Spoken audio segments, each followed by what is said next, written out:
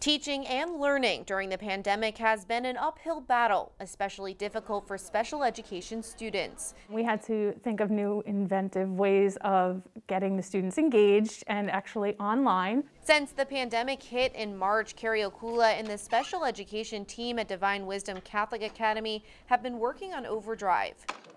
This learning lab just one of the ways the school is trying to stay ahead of the curve and on top of students' needs. This is where they can get the extra help they need during this turbulent time. Every day it's a challenge, and every day brings new challenges. And across the country, parents are challenging different departments of education. Unlike the program at Divine Wisdom Catholic Academy, parents don't feel like the needs of their children with special needs are being met. Lawsuits have been popping up in multiple states. Families in Hawaii, New York, Connecticut, Texas, and more allege mishandling of students' special education.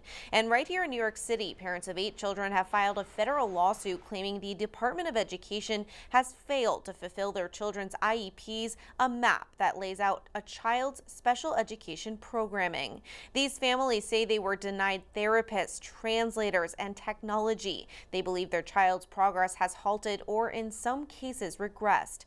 And a recently released report from the New York City Department of Education shows tens of thousands of students with disabilities did not get their mandated services. On the other hand, here in Douglaston, Carrie and her team provide services for about 60 kids. They're not immune to the struggles of the pandemic, saying access to students and coordinating schedules were very difficult at first. But for Carrie, this isn't just a job, it's a calling.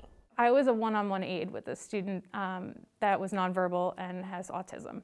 So it was a very close relationship, and from September to June, just seeing his interactions and him grow as a student, it was great. She says their goal at this time was to have good communication and be very accessible to their students. If we're not seeing them, and they're going to regress, we're going to see major deficits. So the students, as we continue to see them, their strengths are improving and their skills are improving. The principal calls their level of commitment remarkable.